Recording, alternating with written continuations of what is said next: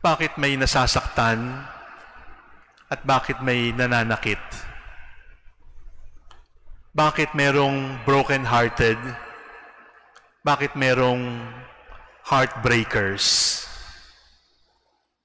Bakit palaging merong sakit? At kailan tayo mawawala ng kirot sa katawan?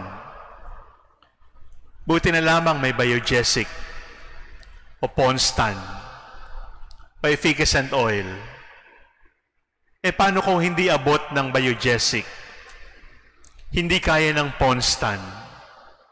Hindi kaya ng hagod ng efficacent oil. Yung kirot, yung sakit na dinadala natin. What happens?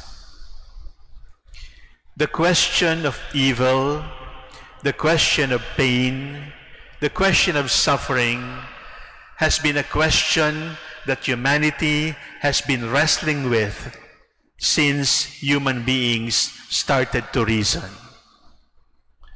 Since we started thinking, we have been breaking our heads about the reality, the fact of pain, of torment, of hurt, of agony, of being broken, of sickness, and even of death.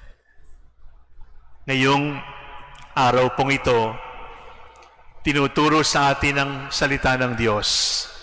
Ano talaga ang pain? Ano talaga ang suffering? Ano talaga ang torment and anguish? Ano talaga ang brokenness sa buhay natin bilang tao? First, pain is a mystery. Sickness is a mystery. Hurt is a mystery. How come they hurt me and the others don't? How come I get sick and the others don't get sick?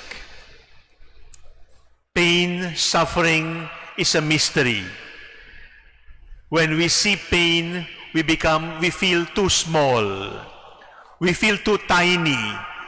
We feel like powerless. We feel like weak creatures unable to fight a great mystery which is pain. Kailangan nating tanggapin yon na ang hirap dito sa mundo ay hindi natin sukat maintindihan. And that is the reality. We just have to live with it.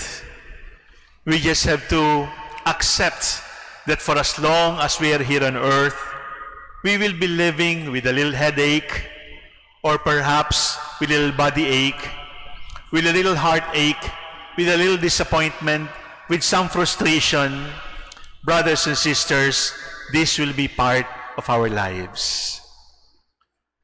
But the second teaching about pain, about hurt, is that pain and hurt are not only mysteries. Pain and hurt are also gifts.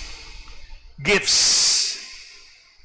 Where did God show the height of His love for us? At the pain on the cross. Where did God show the depth of His love for us? At Calvary. In other words, somebody who faces pain, somebody who endures hurt, somebody who carries the cross is given a share in the passion of the Lord. Ibig sabihin po, kung gusto tayong mahalin ng Panginoon, ang ibinibigay niya sa atin ay yung pinakamahalaga sa Kanya. At ano ang pinakamahalaga sa Kanya? Hindi yung pera, hindi yung ginhawa. Ang pinakamahalaga sa Kanya ay yung mamatay para sa atin. Kaya nga, sa buhay ni Santa Teresa de Jesus, tinanong niya ang Panginoon, Lord, I have served you, I have served the church, and look what happens to me. People are opposing me, People are trying to destroy me, and I am hurt by what they do to me. Lord, I am your friend. You are my friend. Why do you do this to me? And Jesus told Teresa, Teresa, that is how I deal with my friends. And Teresa said, that is why you have few friends. The cross, the pain, the hurt is a gift, is a kiss from our loving God. Another Teresa of Calcutta was also confronted by it, and she was assured that hurts and pains and sufferings are kisses from the Lord. And she said, I hope the Lord does not kiss me too often. Pain is a mystery. Pain is a gift. Last, pain is a promise. Yes, it is a promise. Pain is only like a seashell. And it may be hard. It may be impenetrable. But it is like a seashell, and inside it is pearl. In other words, we are waiting for a new heaven and a new earth, where there will be love without pain, where there will be hope without terror, where there will be peace without threat, where there will be life and there will be no more death. Kapag tayo ay nakakaranas ng hirap dito sa mundo, alalahanin natin, sa kabilang buhay ay may buhay na wala ng kirot, wala ng biogesic, wala ng ponstan, wala ng samaan ng loob. Because in the new heavens and the new earth that the Lord has promised us, love will be without pain, life will be without sorrow, life will be without sickness, and it is a promise of the great things to come. 3 words for pain. It is a mystery, it is a gift, it is a promise. Kapag mabigat na ang dinadala ninyo, hindi na kaya ng gamot o hindi na kayang alisin ng anesthesia at hindi na makatulog, hindi na makakain sapagkat napakabigat ng dinadala.